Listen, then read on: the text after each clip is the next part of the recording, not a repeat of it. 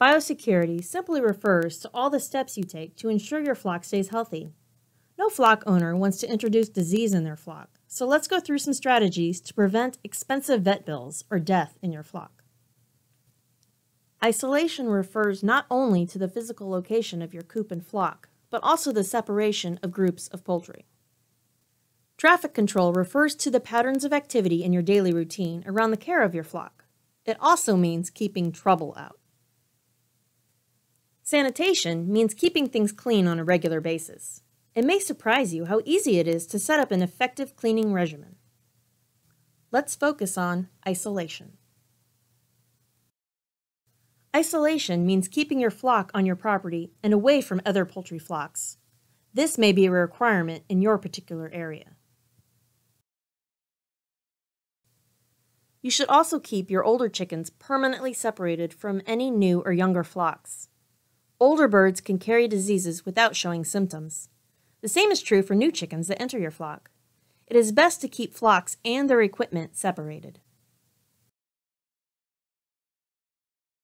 You should always keep different species of poultry, such as turkeys, waterfowl, game birds, or peafowl, permanently separated from your chickens. Several different diseases, including avian influenza, can be spread by allowing these species to mix. Some species carry certain diseases that are deadly to other species, so it is best to keep them separate. Wild waterfowl and shorebirds can carry diseases and give them to your flock. It is best to locate your coop well away from water sources visited by migratory birds and waterfowl. Wild birds roost in trees. When they do so, they defecate where they roost and can spread disease to your flock through their droppings. In addition, wild birds can carry external parasites that can drop onto your coop and chickens. Let's move on to traffic control. Not just any person should be able to go in and visit your flock. Visitors should be accompanied by you if they have an important reason for coming into direct contact with your birds. Otherwise, they can look from farther back. You should jot down the name and contact information of people who absolutely need to come into contact with your flock on a calendar or in a notebook. That way, if an illness pops up in your flock, you can look back and recall who visited recently. To reinforce how important your flock is to you, post a sign asking visitors to come to the house before walking over to your coop. You can post something as formal as a biosecurity sign, or something as informal as a request for all visitors to come to the front door first. Signs used together with locks can help ensure that only certain people gain exclusive access to your chickens. Well-meaning neighbors, family members, or friends may not understand the importance of biosecurity, but everyone understands a locked door or gate. It means that people should rethink how important it is to enter a coop or space used by your flock. It is also a layer of protection against thieves when you're not home. People are not the only things that can carry disease from one location to another. Car tires can do the trick too. So visitors or guests should be able to park far from the coop in order to avoid accidentally transporting disease to your flock. Your daily routine should not change much. Start by caring for the youngest poultry first, and then move on to the older chickens. Avoid going in reverse, as you may carry a disease from your older chickens to your younger ones. Care for your chickens before caring for waterfowl or game birds. Turkeys are an exception to this rule. Chickens can carry a disease that kills turkeys, so turkeys should be cared for before chickens. Do not move equipment around between different age groups without first cleaning and sanitizing it. The last visit of your daily routine or weekly routine is the disposal of your flock's manure.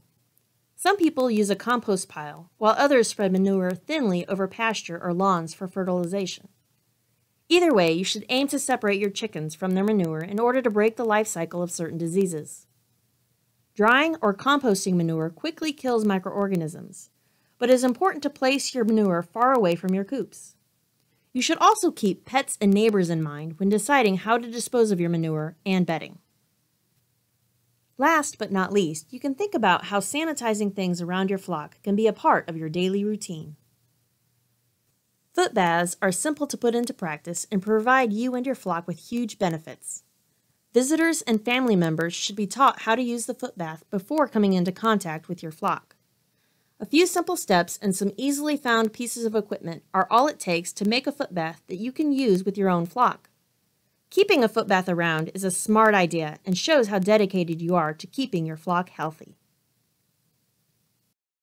You should always avoid borrowing equipment in case it has germs on it. Before using any new or borrowed equipment, it should be cleaned and sanitized first. If equipment for your flock is to be moved between species or age groups, then it should be cleaned and sanitized before and after it is used. Make sure to set aside one pair of boots or shoes to wear only when you are caring for your chickens and nowhere else. Depending on the season, you might want to wear a dedicated jacket or set of coveralls for working with your flock.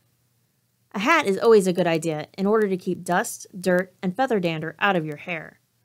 All of these things can carry germs as well as have the potential to stay in your hair and be transported elsewhere.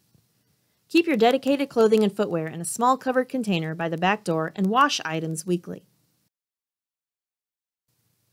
Insects, rodents, and wild birds all have excellent histories of transmitting disease to chickens. Use different control strategies for each in order to keep these pests at bay. For example, remove bird feeders, bird houses, and bird baths before getting chickens to prevent contact with wild birds. In addition, use a well-built coop in order to keep predators from attacking your flock.